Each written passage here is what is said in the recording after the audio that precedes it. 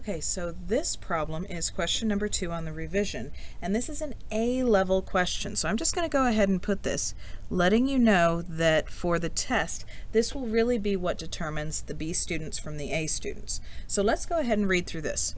The mean of 90 students' grades was found to be 79. However, it was discovered that one paper that should have earned a 91. So this one is the correct score, was misread and recorded as 61. So this one right here is the wrong score.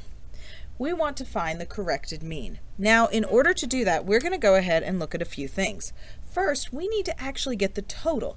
So we have 90 students, and 90 students together earned an average of 79. So if we look at the total points they earned, we're going to take the 90 students and multiply it by the grade of 79. So 90 times 79 means they earned a total of 7,110 points. Now, once we get this, we need to make some changes. We need to take out the incorrect score. We made the mistake. We have to take it out. But we have to put back in the corrected score.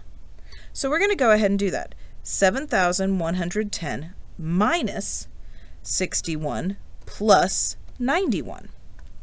And that gives us a new average of 7,140. Now this is the total. And as we know, when we do the mean, we need to find the total, but then we need to divide it by the number of people or students or objects present. In this case, 90. So 7,140 divided by 90 is 79.3 repeated. Now in this class, we generally round to 2 decimal points. So we're going to put that the mean is 79.33. And this is the answer to number 2.